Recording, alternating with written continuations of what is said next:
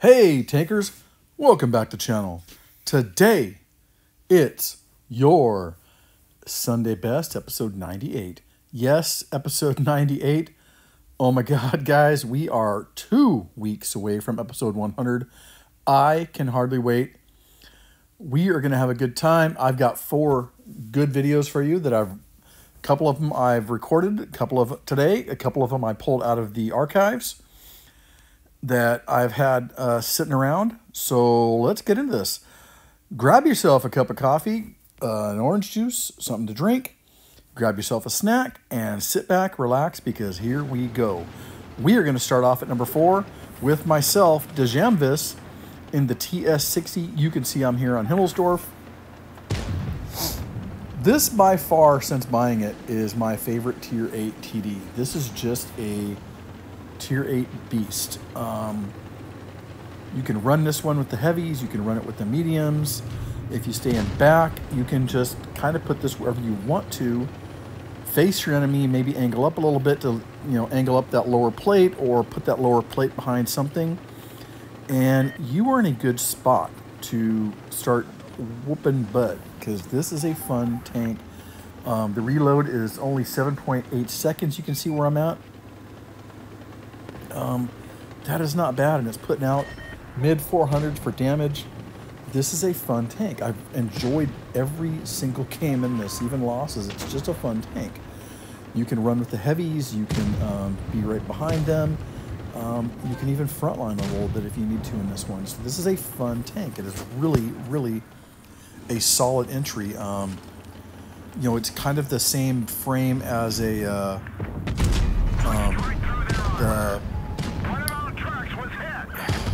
what is it? The American, the other American heavy. I'm blanking on it. It's not a Cherokee Chieftain. I don't know. Whatever, whatever Comanche. I don't know what the hell it is, but it's got an Indian name. But anyways, it's got a rear-mounted turret like that tank does. That tank is super quick. This tank is not as quick. It's got more armor. It's got a better gun.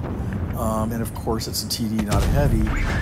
But this tank is very solid. And here you can see I'm facing an ST1, a Tier 9 heavy. I'm going to put a shot right at the cheek. I am angling up and going to try and play a very smart game. The heavy in front of me just went down, but I reloaded, and that ST1 is looking the wrong way, and I put another shot through the cheek of his turret. You don't want to give this tank any advantages. It's already a pretty damn strong tank, and if you start angling the wrong way when you're facing it, you're going to be in trouble like that guy was here. So here it is. I'm not fast enough to keep up with these bigger these heavies and mediums and stuff, but I'm able to get in there and be part of this. I determined at this point there's somebody coming from behind. I'm going to put a shot through the wall maybe. And there we go. I put a shot into the, looks like a Carnivon there. Put a shot into him. I'm reloading, put in another one. Looking for him. He's going to angle up. He got the wrong angle for me there. He's trying to angle up a little bit. He didn't get it. There's the, that was a ISU 152. He goes down, but he put a big blast into me, which kind of hurts. But it's not going to slow me down. I'm going to keep going here. And there is the, looks like an E75. He goes down quick. This is not a slow game. This one went pretty quick. But an ace is an ace, and I'm going to finish with 3,670 damage in this game. 3,679 damage, 2 kills, 168,000 credits made in game. This is just a fun tank. I'm really enjoying it. Visually, the only thing I would change on that is I would put that big blade on the back on the front of the tank, because I think that'd look pretty badass. Anyways, that brings us into the Earl of Campwich in the Snowstorm Jagdtiger. We can see he is here on Yamato Harbor. In front of him is Dr. Nefario, his papa, aka Sam, and they are just going to go to the atypical sniper spot for the TDs and just start pounding people. They got some mediums over here on the medium side. That guy's going to poke, making a mistake. Yeah, he puts a nice shot into that TDP. You can see he's looking for the track wheel. He doesn't get it. His dad gets it. He finishes him off, and there's our first kill of the game. Now, being an experienced player, you know that where Earl is firing now, there's probably somebody hiding there, and so we're gonna watch the damage end of this game and see what happens, because he put 2 shots into that bush, and let's see what happens there. Anyway, so he's back to watching. He's taking his time. He's got all of his hit points. Excuse me. Here we go. See, there was some people down there, and they are damaged. 2 guys both take damage. I bet both those shots were going to be Earl's. Anyways, so that Earl misses a shot on the AMX 5100, but he puts a shot in, looking for the guy to back up. He puts a nice shot into the RHM Borsig, fires another shot blindly in there, see if he gets a shot. There's that AMX again.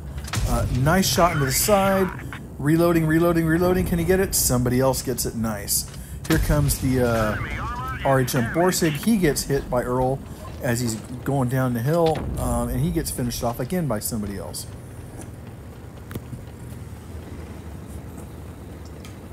So Earl's going to reposition himself, go around the corner here. There's 2 TDs. You can see them on the map. Both of them AT-15s are probably platoon partners. Earl comes up real hard, hits that guy for a smash, gets the kill, and right away is in a good position to put shots in the other AT-15A. He's got 1 shot out, 1 shot to the side for the kill, and that's it. Nice ace. Both Earl and his daddy finished the match. Earl is going to finish with the ace, and he is going to put out 3,910 damage with 3 kills.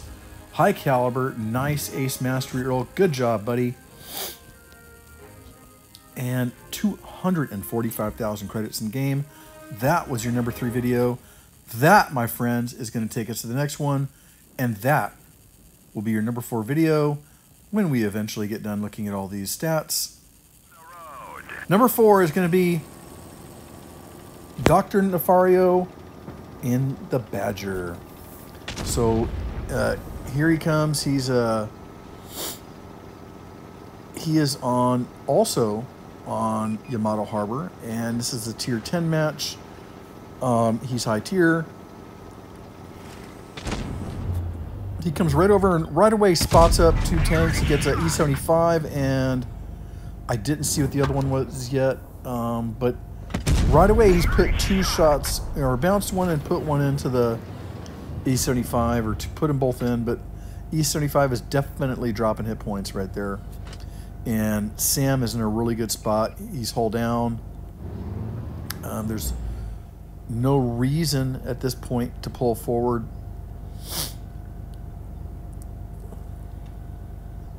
Here's the E75 again. He does not take that shot. It wasn't worth it. Now he's going to bump up. He's going to getting, itchy. He wants to get some targets, and these guys are not engaging. Cap that base as well. Those points never hurt. Doing a good job looking around the map and making sure there's nobody on this side or any other targets of opportunity. Puts a nice HE shot in there, gets a broken track, keeps it aimed in, keeps on the HE, and gets 1 more shot in there. Now, it's under 200 damage both shots, but one of them broke a track, and we can tell by the broken track that he is out of repair kits, which that stinks. It's too early in the game to be out of repair kits. He's engaging the ST1. He's backing up. We'll catch him when he comes around the corner. Misses a shot. That pushes the ST1 forward. Unfortunately for him, this Badger has a really quick reload for a big heavy. He bounces off the Badger, and Sam comes around the corner, puts a shot in. He's going to pop right up, takes another bounce. There's a grill back there now he's got to watch out for. Aiming in, and the grill backs up at just the perfect time to avoid that shot. That was luck right there, bud. Here, Sam puts a shot through the turret on the ST1. He's going to his reload. He's going to come around the corner. There's that grill again. Puts a nice shot of HE in there, although it didn't do massive damage. I'm kind of curious if the damage on HE isn't that good on this tank, but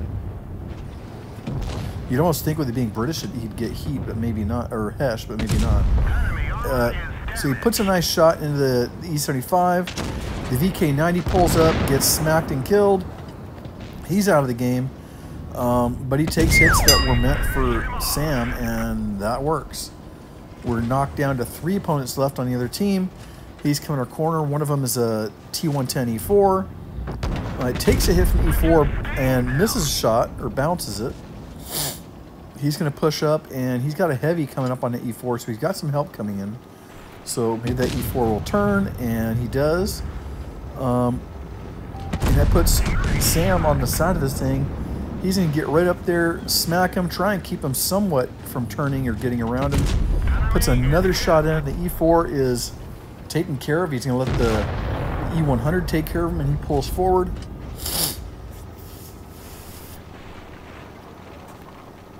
We've got a Sheridan left over here, and that's about it for this team. Oh, he misfires. He comes up over the mountain. That's an oops. He might have gotten that shot in. He's just now spotted, so that Sheridan's going to be pretty shy, I'm going to guess. But Sheridan, you can't stay there forever, dude. Somebody's going to chase you down, and here it comes. Gets a nice snapshot into this Sheridan as he pulls out. Sheridan's going to run for it. I'm watching points here. It's right at the end of this.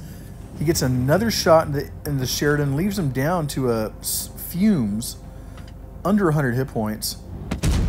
Snaps a shot, almost gets it. It hits the rock as the Sheridan passes through that little crack. That would have been a hell of a shot, but he misses it. And we are going to hit points here, guys. This is the Sheridan is out there. I don't see him. He's hidden. He's unspotted. Doesn't matter. There's points. There's game. And Sam, aka Dr. Nefario, ends up with 5,502 damage for our number 2 video in the countdown. 1 kill, high caliber, ace mastery, 289,000 credits in game. And that, my friends, will bring us to the number 1 video of the countdown, and that is going to be Simon Travers in the T-57. We can see he is here on Naval Frontier, and this is going to be an interesting game. Simon's play is pretty dang straightforward, but right here at the end, you're going to see one of his teammates get pretty salty here, and you got to watch and read those comments. The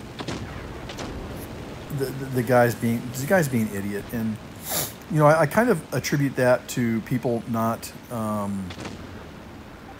paying attention to the battle around them. I mean, you know, Simon's over here on a flank fighting. He's going to do a ton of damage over here. He's going to come around, and I mean, it's an ace. You know he's going to come around and probably win this game. If he's still alive, he wasn't hiding, you know? And for someone to get killed and get salty and assume that the last guy in the team wasn't doing anything and he's an idiot and everything else is just stupidity. It's stupidity on the part of the guy that dies and bitches. But, you know, we see this a lot in Blitz. We see people just bitch and moan and whine, and, you know, what are you going to do? You know, it's in their nature to bitch and moan. They're probably upset they got killed. They didn't see the other guy helping them when they wanted him there. but not realizing that the whole time Simon was back here whooping some serious butt. He goes into another reload. He's got the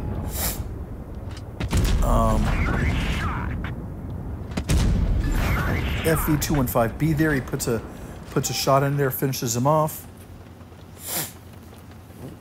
or helps finish him off. Sorry, doesn't get the kill. Goes back into a reload and is going to take his time. And you know, that's what I'm all for. This is how I like to play. I don't want to rush into things. You know, they don't make a tank. They don't make or sell a tank yet that is invulnerable to damage. So you have to be careful. Take your time. He picks up his first kill on that looked like a VK-72 coming around the corner. He puts out a couple more shells and is on a reload again. And wisely, he pulls back and lets that clip get reloaded. And then he's going to look for targets. Looks like they've all crossed when he was over there. It's 4-on-3. And I think Simon's going to jump down here and come around the back side of those tanks. They just lose the tank, so it's 3-on-3. And Simon is hauling butt. He is doing the best he can, and he's going to get around this corner and have people facing away from him, which is going to be an awesome position to be in. So here we are, one shot, he clears the tank. 2 shots, he hits for damage, gets that guy down to almost there's another shot. Here goes the salty player. So pay attention to the chat right now. That guy went down, or maybe it's his next guy that goes down. Yeah, I think it's his next guy. Yep, no, here we go. We're starting to see the things. Report the T-57, blah, blah, blah. Waste of space and all the nonsense the guy's going to write. It's just, you know, guy, pay attention to the game, dude. You can't see it, but he is whooping some butt with some major damage, and he's carrying his team. And you want to sit there and be an idiot, but that's fine. That's your right to be an idiot. So Simon is reloading his shells. He's got 3 shells. He's got a lot of hit points to go through on this guy. Now I don't know where this guy goes. Now he looks like that remaining tank went over the edge, because he goes up here and Simon comes up and he's not here. Simon goes down looking for him, and this is nearly going to cost Simon the game. Because here this guy is going to come up behind him, still up on the ridge. So he must have went up and backed up and I don't know. This 215B is pretty got pretty lucky there, but Simon dumps some shells into him, knocks him down to where a 1 clip will finish him. He's baiting the guy to come up the hill. He knows, you know, that he's got to reload his shells, and so now he comes down. He's still almost finished his reload. Now he's coming around a corner, and he just needs this 215B to fire and push forward. He does fire. Hit points are very close right now. Simon doesn't want to take a shot. He gets hit. There's 1. There's 2 for the kill. And gentlemen, that was your number one game there of the week. Simon is going to finish with 5,612 damage, 3 kills, ace mastery. That, my friends, was one hell of a game. That, my friends, was episode 98. Next week will be episode 99. Can't wait, guys. We are almost there. We're almost there. Hey, great games, guys. Keep them coming. We're counting down to episode 100. As always, thanks for watching. Until next week, good luck and good hunting. We will see you soon. Bye.